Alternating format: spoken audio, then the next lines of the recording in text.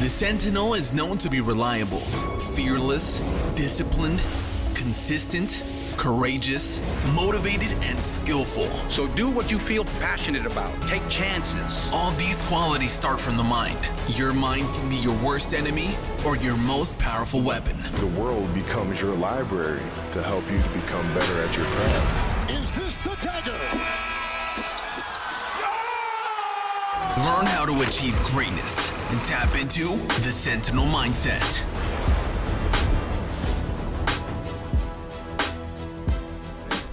Well, Pablo, thank you so much for giving us some of your time here. We saw your presentation this morning, obviously coming down from beautiful Mexico. You know, you're able to provide a different kind of context on, I guess, what happens outside of North America. And you referenced a comment about, you know, a lot of times, I guess, you know, the agent that doesn't have a gun or should be more aware of his surroundings. Now, coming from Canada, we don't have guns in close protection. Everything is all with the mind, okay? Can you kind of speak to a little bit about that, of like the importance of, you know, maybe not relying on a handgun? Because a lot of times I think that could also be kind of crippling people's mentality of what they need to do to act in a certain situation. Well, the thing with weapons, and with guns particularly, is people put too much value on the tool as it is, because they take it as if it was like a magic wand. It will solve any problem. Right. You have an attacker, you pull out your gun and you fend off.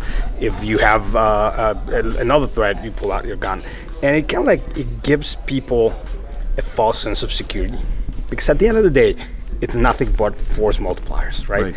If you go to statistics and to history, you can see that, for example, the Secret Service, there's not been one single event in history where the Secret Service has taken their guns out and actually repelled an attack. Right. It never happened. Every time when the guns come out, it's usually too late, like the Ronald Reagan incident. Right. The guns never came out. The attack was over before the guns come out. Yet you would never imagine to have a Secret Service without guns, right, because it's a deterrent. Right. Because, I mean, if you knew for a fact that the Secret Service didn't have any guns, right, I mean, it would be easy. It would, right, it would be a joke. Right. Right. So they play a big part in what they do, what we do in executive protection.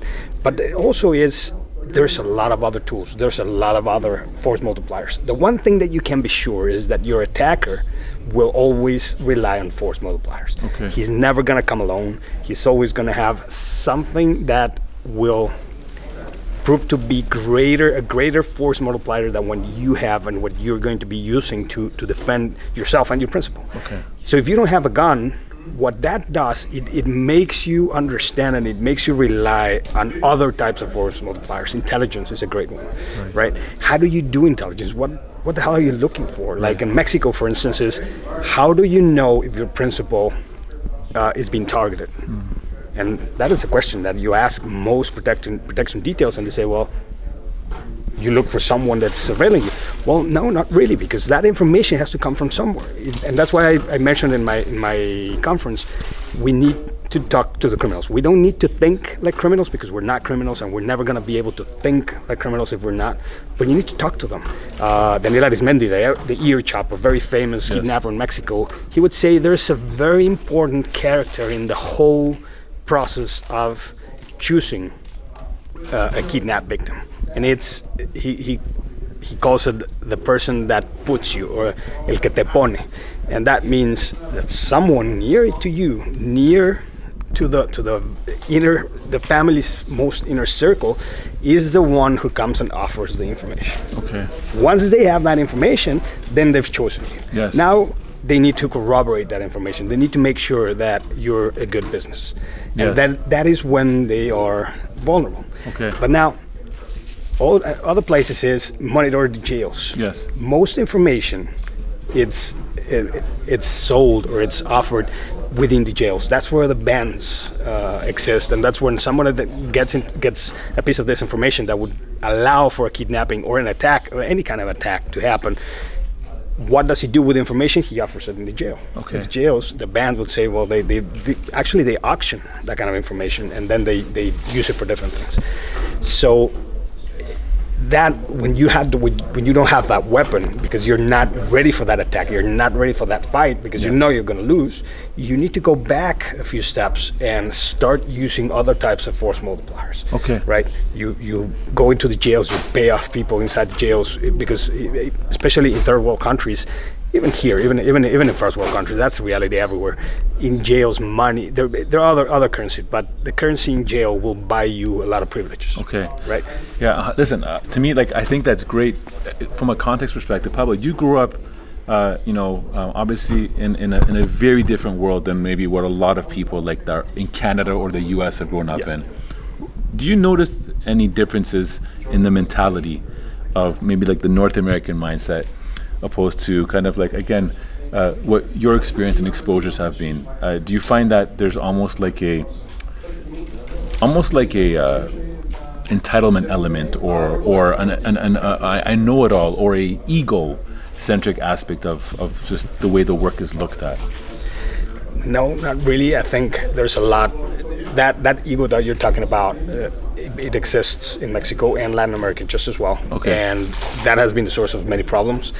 The one thing that I notice, the difference that I notice, is the way people prepare themselves for the job. In places like the United States, I don't have a lot of experience with Canada, but places like the United States, I still see a lot of people talking in hypothetics, in if this would happen, or if that would happen, and then they go to movie references. Right.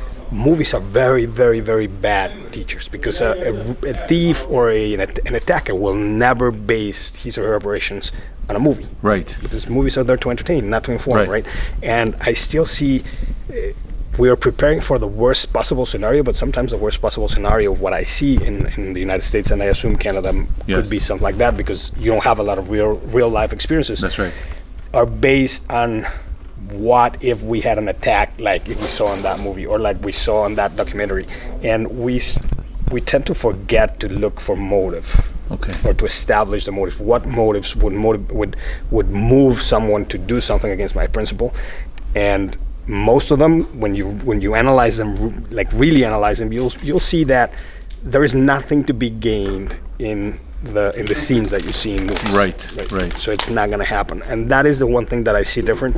And the other thing is, here it has to do with an administrative type of process, right? You got a job and you got a job to do, and everybody takes it very seriously, which I love, because that doesn't really happen in Mexico sometimes, or in other places. And people constantly trying to expand their views, and that doesn't happen as well in Mexico as much.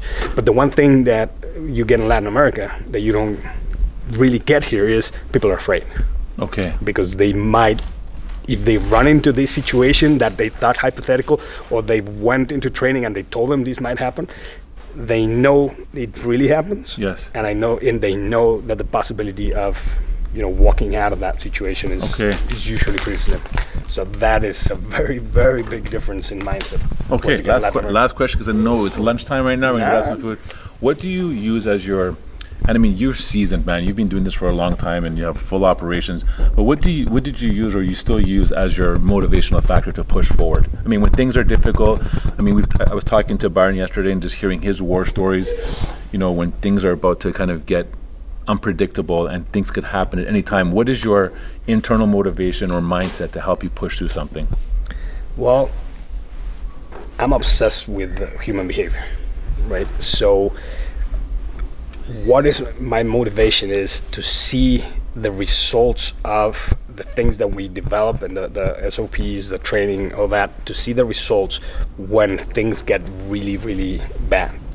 And how it plays out, and when people come back and they tell you, my experience is in driving. We do mostly driving. We don't get into a lot of other things in executive protection. We have partners for that, and we don't want to venture into their areas. But in driving, I get all these stories of people coming back and saying, I had this situation where another car got off in front of me and it was wet, and I lost control of the car with my principal in the back, and I was able to regain it because it came back to me. It came back what I've seen and what we've done, and I was able to correct the car. And actually, I got a recommendation, and I got recognized at the workplace because I actually saved the day. Right. And that kind of thing is what actually I just love hearing that. Okay, good, man. Because we do represent executive protection in Canada and the branding and all, and I know that you are the extension to Mexico as well. What was your, I guess, light that said, let me kind of go down this road as well?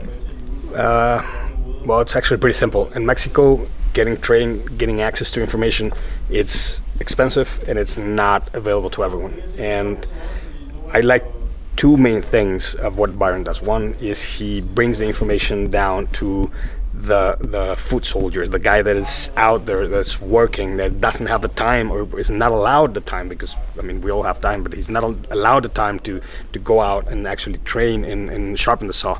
And the other thing is that I love about the EPL and what Byron's doing is I love the culture. Okay. I believe that sense of belonging that you can get from what Byron was doing, and feeling part of that team, part of that community, if you want to see it like that, I think it builds criteria, which is important in decision making, and it makes people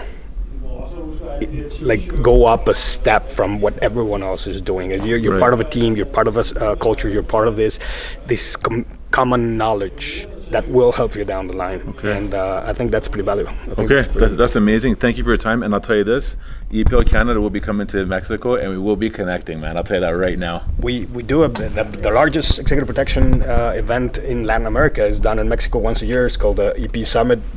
We had Byron. Yes, I remember you started speaking there. And would love to have you there next year. 100%. 100%. Thank you so much for your time, Pablo. Appreciate it, brother. Thank you very much. Thank you.